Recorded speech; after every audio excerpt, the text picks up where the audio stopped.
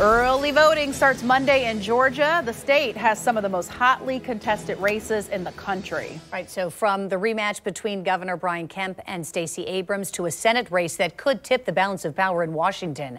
News4Jax reporter Aaron Farrar is joining us now live. And Aaron, election officials hope to clear up any confusion before people head to the polls.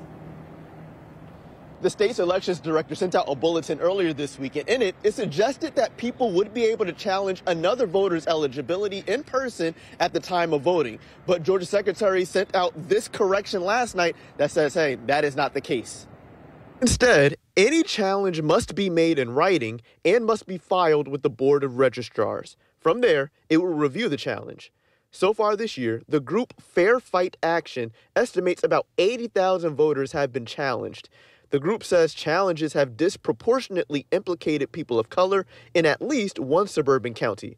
Most of those challenges have been dismissed. However, about 3,000 of them have been upheld. Those have led to either the registrations being canceled or voters being placed in a challenged status, which means their ballots are going to be reviewed to determine if they will count or not. There is another change that voters need to be aware of when it comes to early voting starting on Monday in Georgia. Cell phones cannot be used inside the polling locations. They can't be seen. Also, voters cannot take pictures of their ballots inside the polling locations as well. Reporting live, I'm Aaron Farrar, Channel 4, the local station.